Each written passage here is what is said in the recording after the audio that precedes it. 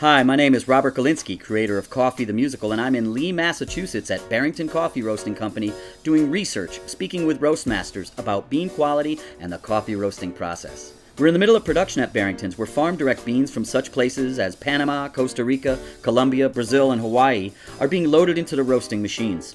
The beans are in the hopper, and when the temperature is where the roastmaster wants it to be, in this case 325 degrees, the beans are constantly monitored by the roastmasters for perfection, and when the roasting process is finished, the roaster opens the doors and pours the beans into the cooling tray, where fans below pull ambient air into the tray to stop the roasting process instantly. At Barrington Coffee Roasting Company, roastmasters are passionate about the work, as it's all about taste and quality. The pursuit of outstanding flavor and aroma, it's not only the roastmaster's vocation, but their obligation. The beans are packaged in environmentally sustainable bags and shipped to happy customers all over the world.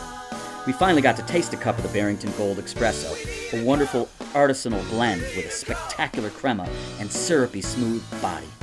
That is hot black stuff. This is Coffee the Musical signing off from Barrington Coffee Roasting Company, where quality is sustainable, equitable, and the beans are farm direct.